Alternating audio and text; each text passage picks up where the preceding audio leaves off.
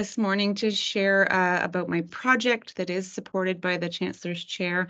A real honor, honestly, to be supported in this way, to do some exciting work in the Department of Nursing.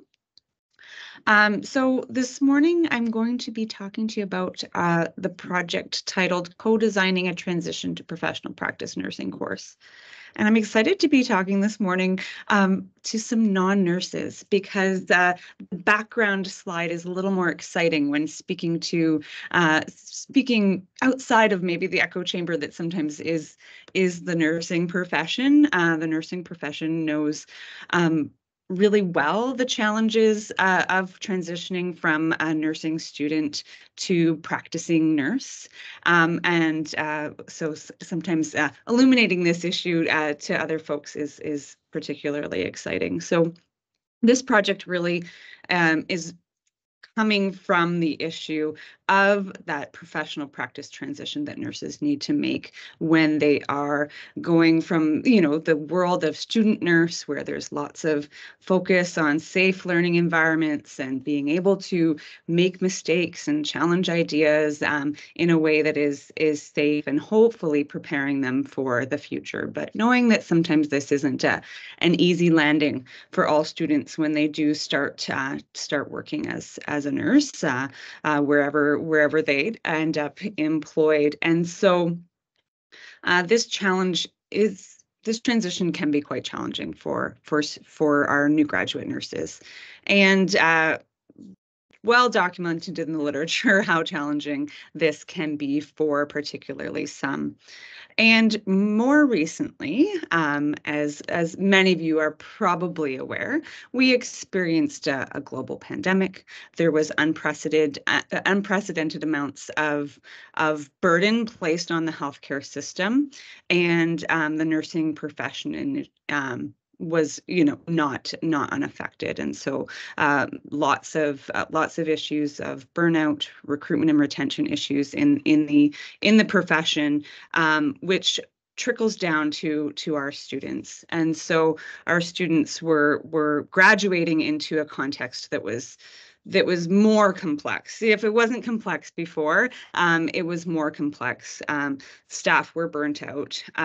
The staff that were usually there to train them, that had years and years of expertise, were pulled in many different directions, whether they're in new management roles or taking on bigger and bigger portfolios to really help with the pandemic effort. And so there was this pre-existing challenging transition, and then there was these additional contextual complexities that really created a challenging time for our new graduate nurses entering the profession.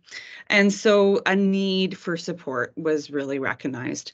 And there was supportive measures in place often to ease or smooth the transition for new graduate nurses, but these often took place in the postgraduate setting. So employers may be recognizing that their unit or their area of work had specific needs for their new graduates, would put in perhaps a longer orientation period or some targeted training for their specific grads. But it created a real patchwork of support for new graduate nurses. Some really still had very little by ways of facilitating this smooth transition that we hope for our students. So looking a little more upstream, myself and a couple of colleagues started thinking about how can we in the nursing department be supporting the transition while students are still in their undergraduate education. And so how can we be looking at particularly our upper year students and laying some of the foundational work for them to have a smooth transition moving forward. And so this is really the context in which this project is nested. And so what we are aiming to do, and supported by the Chancellor's Chair, is to design a transition to professional practice nursing course and evaluate this course in a pilot offering. And excitingly, I think is the method by which we're going to design the course. And we're going to use a co-design method with students and with some of our practice partner stakeholders in the community to really help one, identify the specific needs of our students in that transition to practice period, and the needs of our practice partners. Many of our students do go on to be employed in the Niagara region, so we really want to be meeting the needs of our practice partners as well. And so this is the aim of the project. And we're going to go about this in a couple of unique ways. And the one other exciting kind of piece is that Brock Nursing has been undergoing a major modification of our curriculum. And as chair of the curriculum committee, the chancellor's chair and this project all kind of seem to come into place at a really unique time, where we were actually relooking at our curriculum and designing things that would support our students better.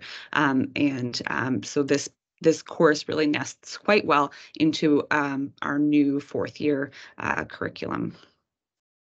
So by way of a bit of an overview, like I mentioned, we are using an experience-based co-design method to develop the course. And so this co-design works really in 3 phases. You do some pre-design work where you start to gather the information that you might need to set the project up for success. And so what that looks like in our project is really gathering what we know as far as the current experience of our students. So what already exists in the curriculum, how are our students supported, how are the ideas of transition or some of the pressure points that students experience in the transition process. How are they taught? Are they talked about? Or do we address these in any way currently? Not wanting to fully reinvent the wheel or eliminate any of the really good things that we're already doing, as well as trying to understand what is maybe happening at other institutions. Are there other evidence-based curriculum interventions, curriculum programming that is supporting students in this way?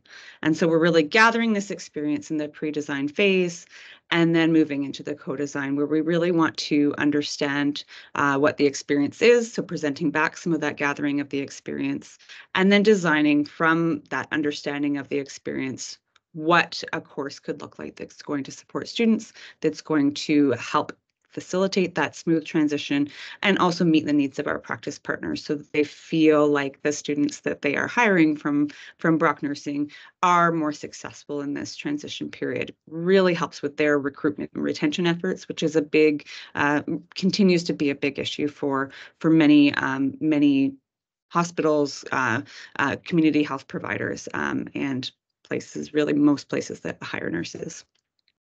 And then finally, we'll move into the post-design phase. So once the course is developed, we'll do a pilot running of the course, collect some data on how the course itself can actually lead to outcomes of preparedness and practice readiness, and then move into some refinement and before the course actually does get nested into the undergraduate curriculum. So currently, we are in that pre-design phase. We have established a project steering committee that is inclusive of myself, another nursing faculty whose program of research focuses on kind of the new graduate nurse and the recruitment and retention post-graduation. I have a wonderful RA and a fourth year, one of our current fourth year BS CN students who is going to, on this small team, bringing that student perspective. And then very soon, as we move into the co-design phase, we'll be adding members to this steering committee that will be inclusive of those practice partners, as well as a few more of our undergraduate nursing students. And so our main project currently is we're at the kind of moving into the data collection phase for a scoping review that's going to inform, again, that experience of what interventions or what programming may be in the literature currently that we can build in to our current co-design. And so I consider these the ingredients. So what ingredients might be out there that our co-designers can choose from as they start to design this course? Is it more mentorship models? Is it simulation based training? What are these ingredients that are being implemented in nursing curriculum elsewhere that can help inform our co-design? And then early spring, we'll be starting a cross-sectional survey that's going to elicit some of those support needs, both from the student perspective and from our practice partners' perspective. And then we've also, at the same time, been looking at our current curriculum, that curricular review of what's currently in the Brock BSN program that's supporting this transition. And so outputs for year one. So this project started last July. So we have the establishment of the steering committee. The scoping review protocol is within days being submitted to JBI Evidence Synthesis for publication. We will be presenting this project at the Canadian Association of Schools and Nursing Conference in May. We have a Match of Minds application to support the survey development and the hiring of another RA to really spearhead that project.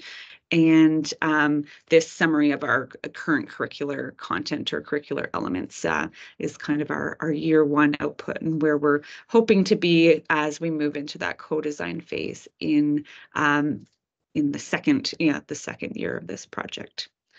So I hope that provides a good overview of where we've kind of been in the last year, and I'm really excited to be continuing forward with this project as it rolls along, and to really support our BSN students as they do make that tricky transition to professional practice.